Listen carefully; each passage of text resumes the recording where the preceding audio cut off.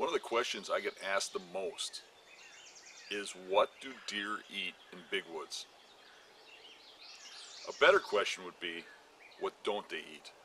If it's green or growing, they're eating it. In this video, let's take a closer look at food and its relationship to hunting big woods.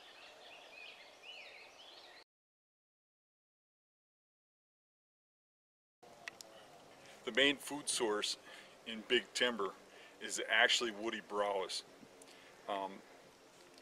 So timbered areas with lots of stem density, thick areas, are where the deer are feeding. It's also where they're bedding. A lot of times you don't get a lot of movement out of those areas. Case in point, you got to look close, but if you get down near these small branches and trees, you can see all the little ends are bit off. See that? All along this trail, all the little branches are bit off. So they can't eat a tree, a big tree. So the smaller trees are where they're feeding. So cutovers that are, like 1 to 10 years old, that are real thick with lots of branches, that young growth, that's the main food source. That's like the cornfield of the big woods. We've talked about heavy cover and stem density being really important to bedding and for escape. But one thing we didn't bring up is there's another reason bucks like those low, thick, wet areas and those openings, and that's because those thick areas are also food. The bedding areas are also where they eat a lot of the time in big woods.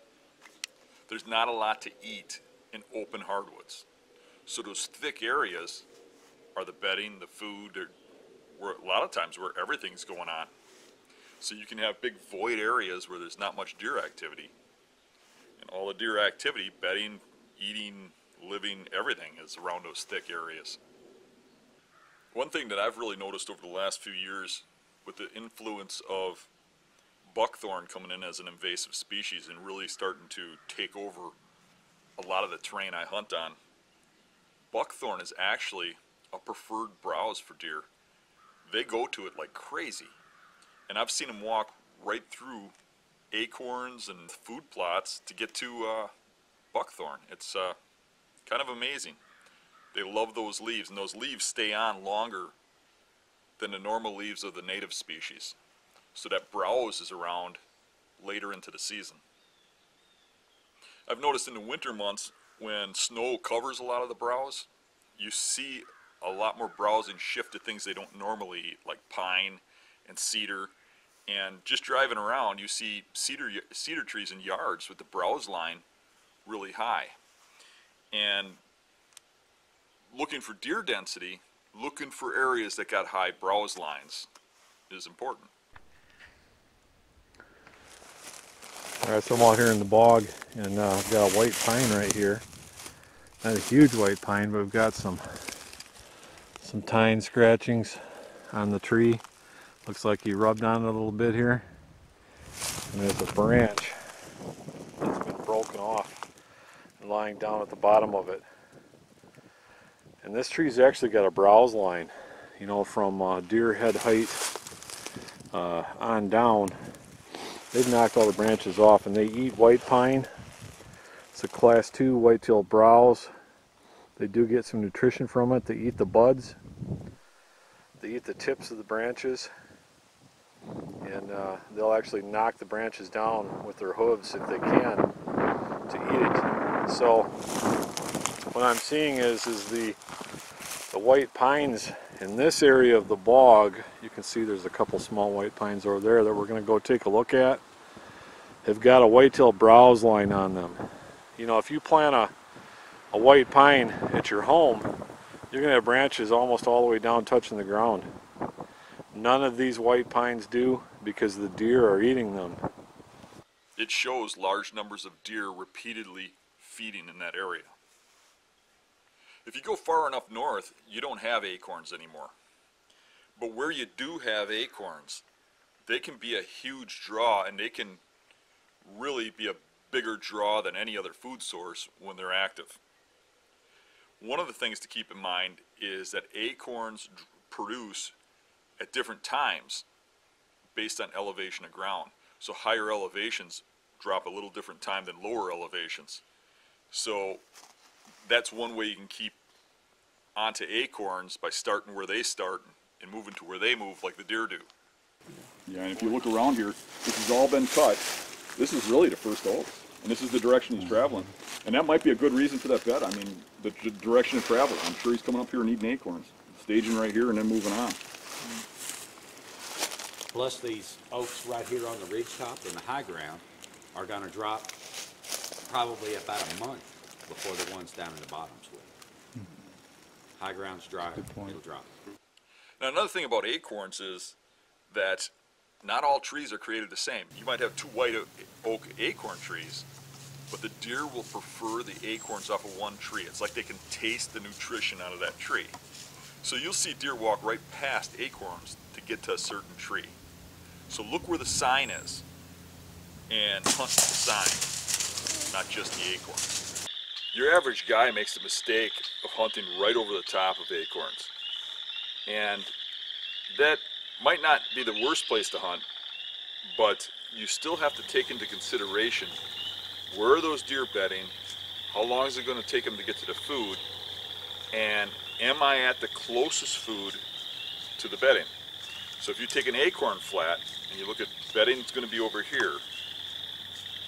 You get to that far end of the acorn flat so that when they come in, they get to you in daylight. We can't forget that bedding takes precedence because they live in their bedding areas in daylight, and they only get so far from those beds in daylight. So that has to be your main concern when you're choosing your setup. If there's a lot of sign around an oak or something, it could be at night. It's still good sign. It's telling you the deer are coming there. Where are they coming from? Cut them off. We spoke a little bit earlier about rubs being important for communication, whether it's to communicate with does, or it's to communicate with bucks, or it's to communicate, hey, this is mine. And when you see big rubs around food sources, that's a dominant buck saying, this is mine. And that's a good spot to hunt because that deer is going to be trying to get in there first. He's trying to guard it. He's trying to protect it from other deer. That's his food source. So heavy marking on food that's near bedding cover is a good place to hunt. If deer spend a lot of time in a food source, there should be poop there. There should be piles. And you can kind of determine when they're there based on that poop. Is the poop fresh?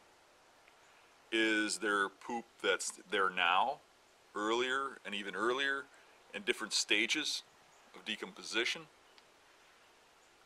How big is the poop? Big bucks make big poop. Now, I want to make it clear, I don't have anything against baiting. There's disabled people that may need bait to hunt. There's old people that may need bait to hunt. There's some people that's their enjoyment is going out and sitting on a bucket, but they don't have the time or initiative to do the scouting. And I'm okay with that, as long as they do it in a legal manner and follow the rules. But with that said, there's some problems with baiting. Baiting makes deer nocturnal. It kind of sets you up in a trap. And what I mean by that is you might get young bucks or does and fawns that come running right in. And if you're hunting in an area where there's hardly any hunting pressure and the deer trust people, they might come waltzing right in. But if there's any kind of pressure and those deer feel threatened, you better believe mature bucks are going to circle that bait. They're going to smell downwind to see if you're there. They're going to cut your tracks to see if you went in there. And they're going to be real careful about going into bait. So that said, if you're baiting deer, you're going to have a long, hard road killing mature bucks on a regular basis, unless you're cheating. It's a lot easier, a lot funner, and a lot better hunt, and something you're going to love a lot more in your heart if you hunt them by playing the chess game and outsmarting them, by going out and figuring those deer out. In a lot of cases, a guy's going to sit on that bait, and he's going to sit there all day. It's kind of like a trap for him, because he's just going to keep going back, and the reason he keeps going back is because, well, now there's a rub. Now I got to picture this buck at night. Now it's getting earlier. One day he came in during daylight. And you get in this trap of following that routine, and you just keep going back and forth to that bait pile, and you'll never learn anything about hunting. You'll never learn anything about deer, because all your fixation is going to be on that bait pile. Instead of going out and learning the forest, learning how the deer live and how they work the woods and how they bed and how to manipulate that. There's a lot more pride taking in a hunt where you earned it, where you hunted that deer in a chess game, one-on-one, and beat him at his own game. Not with trickery, not with traps, but went in there, figured him out, hunted him, and had the deer you're hunting come in and you kill it. In that giant forest, you figure out that one deer, hunt him down and kill him. And when you accomplish that, you're a hunter. Sitting over a bait pile doesn't accomplish that. It might accomplish getting food on the table. It might accomplish you getting some deer. It might accomplish getting you out in the woods, and I'm okay with that. But if you want to become a better hunter and you want to feel great about your hunting and you really want to have pride in what you do, go learn how to hunt. Go out in the woods and hunt deer. Don't try to get them to hunt you. Thanks for watching the show. I hope you enjoyed it. Hit the subscribe button and check out Hunting Beast gear. Gear for mobile hunters. See ya.